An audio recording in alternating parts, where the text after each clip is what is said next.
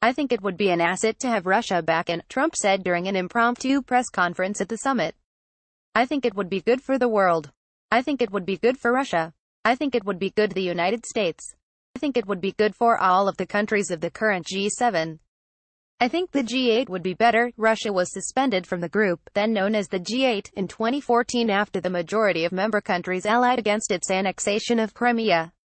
It was the first violation of a European country's borders since World War II. Trump suggested that Russia be allowed back into the global group despite their continued occupation of Crimea. I would say that the G8 is a more meaningful group than the G7, absolutely, Trump said.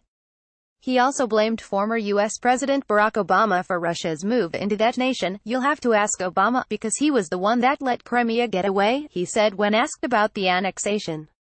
He allowed Russia to take Crimea.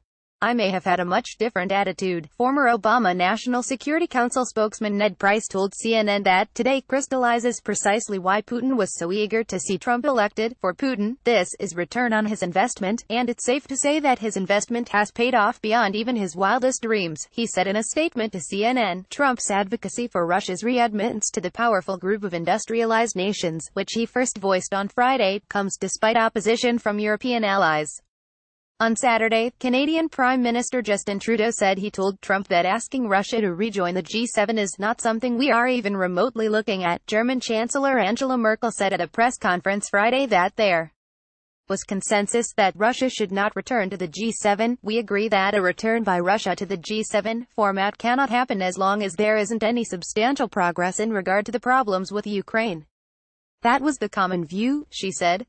We have always been clear we should engage with Russia where it is in our interests, but we need to remember why G8 became the G7. It was because Russia illegally annexed Crimea, a European diplomat said Friday.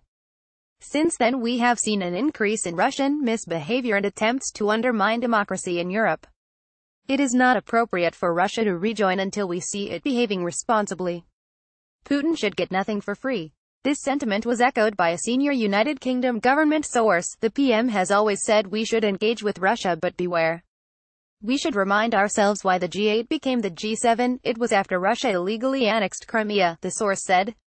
Before any conversations can take place about Russia rejoining, it needs to change its approach. French President Emmanuel Macron told journalists on Saturday that Russia could rejoin the summit if Moscow implemented the Minsk agreements, which were intended to enforce a solution to the crisis in Ukraine. For 4 years, we have been saying we will extend again if and when the Minsk agreements are respected, Macron said.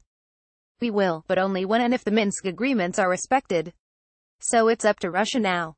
As soon as the agreements are upheld, we will open the game. And that's really my wish. I'd like to have a G8 in Beatrix next year, and that will be because the Russians fulfill the conditions of the Minsk agreements. Lawmakers in the United States have condemned Trump's comments, which some have taken as the latest example of the U.S. president's failure to condemn Russia for its interference in the 2016 election. The president has inexplicably shown our adversaries the deference and esteem that should be reserved for our closest allies, Republican Sen. John McCain of Arizona said in a scathing statement Friday. Nebraska Republican Sen. Ben Sasse said in a statement, Putin is not our friend and he is not the president's buddy. He is a thug using Soviet-style aggression to wage a shadow war against America, and our leaders should act like it. Former Vice President Joe Biden denounced Trump's remarks, writing on Twitter, Putin's Russia invaded its neighbors, violated our sovereignty by undermining elections, and attacks dissidents abroad. Yet our president wants to reward him with a seat at the table while alienating our closest Democratic allies. It makes no sense. Senate Minority Leader Chuck Schumer said Friday that Trump was turning U.S. foreign policy into an international joke, doing lasting damage to our country. CNN's Daniel Nickbocht, Ali Malloy, Nicole Gowett, Elise Labott, Spencer Feingold and Stephanie Kallman contributed to this report.